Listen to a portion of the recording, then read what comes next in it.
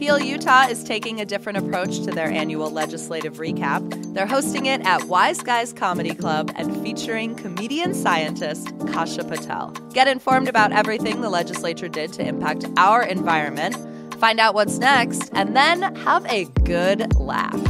Stand Up and Heal, A Cure for Legislative Hangover is Thursday, May 11th at Wise Guys Comedy Club. It starts at 6 p.m. Tickets are $25 and it's 21 and up. Details at healutah.org. Here's what Salt Lake's talking about. By now, you've probably seen the video of two Draper homes sliding off a cliff and collapsing into a ravine. It is absolutely shocking. And what we all want to know now is who's to blame. It's Thursday, May 4th. I'm Ali Vallarta, and this is CityCast Salt Lake.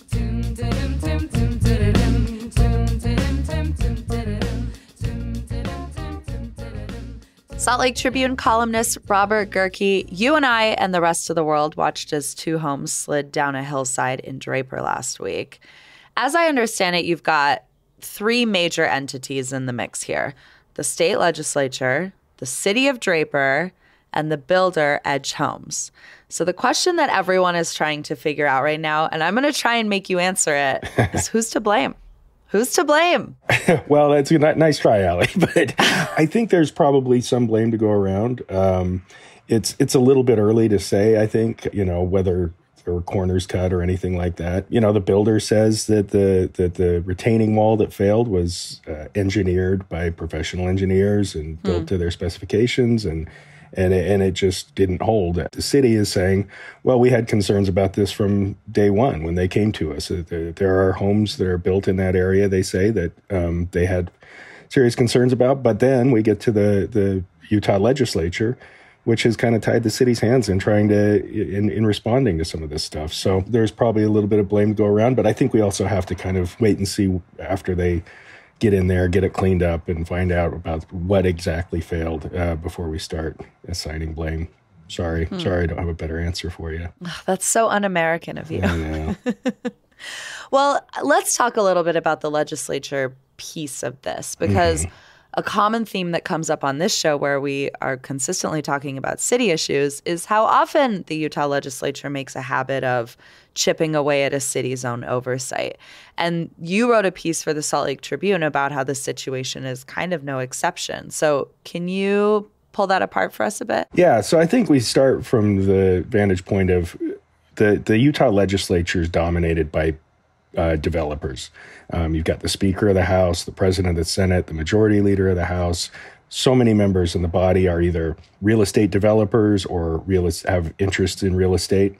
So our laws are very, very favorable to real estate interests and to developers in particular. And so it limits what cities can do. I didn't realize to quite the extent of it, but I started reading court rulings, property ombudsman reports, and they always seem to come down on the side of the developers, because the legislature has given these developers a vested right to develop their property. And so unless the city can really present a compelling, overwhelming case that it shouldn't be developed, they are kind of constrained in what they're able to do. And the mayor of Draper pointed to previous instances where they've expressed concerns about some development plans, and they got sued over it and lost. And they were told, well, either you, A, have to buy out the property, pay the developer for what they're losing, or B, you have to let them go. And so in this instance, with these particular developers in this particular area, they got the engineering report, they jumped through the hoops they were supposed to jump through. And so the city's hands are kind of tied in many respects in terms of how hard they're able to push back. They don't have the leverage when they get to the negotiating table with the developers, because the developers can only say, well, state law says this, you either have to approve it or you have to pay us. And so they go ahead and approve it. Well, I couldn't help but notice on Twitter that Representative Jeff Stenquist, who is Draper's representative in the Utah House, responded to these sort of surfacing allegations that the legislature is not blameless or not completely uninvolved in this whole scenario. And what he wrote was this, which I think is so interesting. Ultimately, home builders are responsible and should be held accountable for engineering and construction. It is not the role of governments to do the engineering, but to ensure that the engineering work has been completed. What do you make of this response? Yeah. I mean, this is his district. Yeah, I mean, and the city does have engineering firms on contract to review some of these proposals because, when these developers come with these engineering reports, the city doesn't necessarily have the expertise to do it. So they contract with people, and they're just making sure that the boxes are checked. The standard is essentially that if it's done, if it looks credible, if it's based on reliable information, they're not really reviewing it to see if they agree with it. They're just reviewing it to see if it's done, kind of like Representative Stenquist was saying there. So if cities are basically just rubber stamps, I think it's actually, as I put in my column, kind of detrimental because not only does it give the public a false sense of security, that they're living in places where it's safe to be living, it also takes pressure off the home builder if things go wrong. I mean, in this particular case with these two homes that slid down the hillside, the people had been ordered to vacate the premises back in October, well before we had this wild winter that we've been having. And the ground had been giving way right underneath these homes for months. And so it's it's heartbreaking to see, but hopefully when all is said and done, that we kind of take a step back and say, okay, do we really want cities to be neutered to the extent that they are, or do we want them to be able to stand up for homeowners?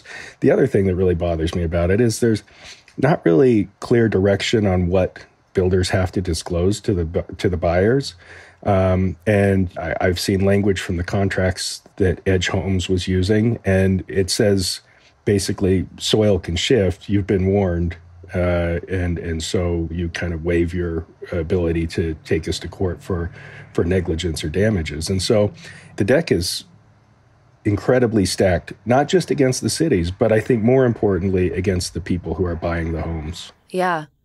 Well, I guess that begs the question, in October, when the city issued the notice requiring residents to evacuate these two homes that ultimately collapsed, what did the home builder Edge Homes have to say? Well, they pushed back on it initially. They were saying that they didn't think it needed to be done, that they thought they could stabilize the ground where that was slipping away.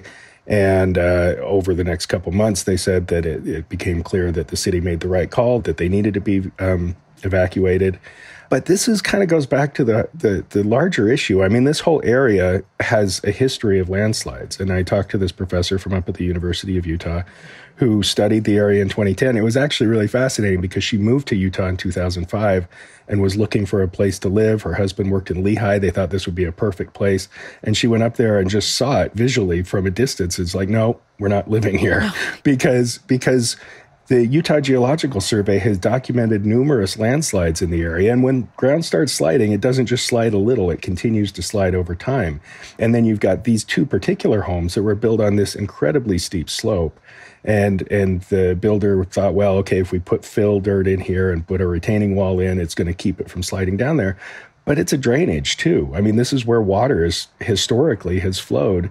And so if you have water flowing over time through an area where there's a steep slope, I mean, look, I'm not a scientist, but it doesn't take a scientist, I don't think, to discern that that's not a great place to put a couple $1 million homes.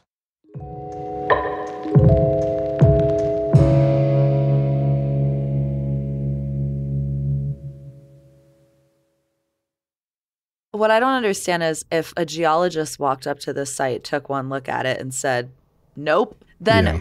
Why and how are home builders building there? It wasn't this particular site, to be clear. It's the Traverse Mountain area. Okay. And then she went back and studied it. Utah Geological Survey had done all these reports that said it has really weak bedrock and really loose, crumbly soil on top of that. Part of it is that we're kind of limited in places we can build. And it's not just in Traverse Mountain. I was looking at some Utah Geological Survey maps this morning, and there are areas all along the foothills up and down the Wasatch Mountains that are prone to sliding. It's just sort of a natural thing. We've seen slides in Layton recently, up in Davis County. Some pretty significant home losses there. Down in, I believe in Provo, there were some recent ones. So it's not limited to this area. I mean, they can build there, I think, because we're kind of running out of good land. And this is, to be honest, great. It has great views. It's undeveloped. The home prices there have gone through the roof. A lot of people are clamoring to move in there. And so I think with a lot of money to be made, and if you can get the right engineering report like they were able to do, they're going to go ahead and make it happen. Yeah, we want to believe. Well, I mean, you brought up basically the fact that Salt Lake County is in a housing crisis. Mm-hmm. So I would like to know what the homeowners are getting out of this. I mean, are they just expected to cut their losses, these families that own these two homes? Well, I mean, I think that kind of remains to be seen. There's been reporting that one of the owners of one of the homes has been going back and forth with Edge Homes for months trying to get this taken care of. There are legal limitations on the liability of the builders who build in these areas. There was a Supreme Court case not long ago that actually involved the same engineering company. There was a collapse that they said, well, the engineering report was substandard, was faulty, and so they should be liable. And the court said, no, they can't be liable beyond the terms of the contract. And like I said, the contract can be very constraining in what sort of recourse these homeowners have. And so I think we're going to have to watch it play out. But again, just like the deck is stacked in the developer's favor when it comes to getting permits to build the homes, I think the deck is stacked in their favor when it comes to being held accountable for the failures of homes like we've seen in this instance. Really, really reassuring, isn't it, Allie? It's extremely disheartening. And I know, watching this video, reading your story, learning more about this situation, there's a piece of me that kind of thinks that these homeowners were scammed. Like, this kind of feels like it has sort of the DNA of a scam. We've heard the term a lot, buyer beware, right? But you can only beware to a certain point. You're not supposed to be a geologist. You're not expected to know if you're in a floodplain or not. And yeah, maybe it's a good wake-up call that we all need to be a little bit more aware of these issues that could arise. But at the same time, there's got to be some responsibility, I think, on the developers, and at least some disclosure, at least some transparency, so people know what they're getting when they put their name on the contract of the biggest purchases most of us are ever going to make in our entire lives. Yeah, I mean, if I drove a car off a lot and it started coming apart before I took a first turn, the legislature would be ready to go to war with the car manufacturer. But. Yeah. And to be clear, this was a known slide area and continues to be a known slide area. And the professor I talked with, Kathleen Nicole from up at the University of Utah, said that she takes her classes up there every year, and because it's a demonstration of an area that is sort of prone to landslides. And she said every time she goes up there, she sees more roads that are buckling, foundations that are slipping, and a lot more houses that are being built. It doesn't seem to slow the demand for homes in this area. What would it take for the legislature to step up and shift the cards more towards in cities and buyers' favor? I mean, is this video has gone basically globally viral. Yeah. Is that enough? Yeah, I mean, I think it would take a small miracle or one of their own homes maybe sliding down a hillside. I'm not really optimistic that they're going to take this seriously or reassess or reevaluate the balance that we have. I do think that at the very least, some clear requirement for disclosure should be included in this. If this is an area where there is a known history of landslides, then if you or I are buying a house, we should be able to have that disclosed to us. And the information is all there. A lot of this stuff is mapped, a lot of it is documented, but it's just a question of making sure that the buyers at least have that. I gotta feel like, there's gotta be some accountability when things go badly, whether that's to the city. If you're gonna hold the city accountable, you need to give them a little bit more power to push back on these. And if you're not going to do that, then I think the builder's got to be held accountable. If they build in an area where there's a known history of this sort of activity. Do you think we'll see some accountability in the next few weeks, months here, or do you think this is the kind of thing that ends up in court forever, drags out? I would not be at all surprised if this does end up in court. Kind of goes back to the first question you asked, who's responsible? Well, everybody's kind of pointing fingers at everybody else. And so I think when you start getting to the point where people are going to have to start writing checks, I think those fingers are going to be pointed even more aggressively in different directions. So I would not be at all surprised if this ends up in court. But again, as I mentioned, the recourse that the homeowners in particular have in this instance could be pretty limited.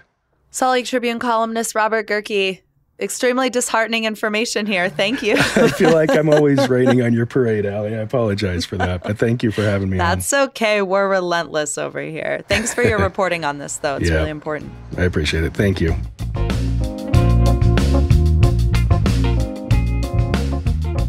Speaking of housing, Salt Lake City just cut the ribbon on a new housing development at 2nd South and State Street. It's called the Astor. Previously, it was an abandoned building, and now it's housing, so we love that. Yes, the Astor features 20,000 square feet of commercial space because it is a mixed-use project, but it's also got 168 affordable units, ranging from studios to 4 bedrooms. 95 of them will be rented at rates affordable to residents earning 20 to 50% of the area median income. In simple terms, that means anyone making anywhere from $20,000 to $36,000 a year. If you, like me, ever drive around Salt Lake, see other abandoned buildings, and wonder, why isn't this housing? There is an episode of CityCast Salt Lake where we did just that and got some answers from Salt Lake's planning director. I dropped the link in the show notes. That is all for us today here on CityCast Salt Lake. Thank you for listening. We will be back tomorrow morning with more from around this city. Bye.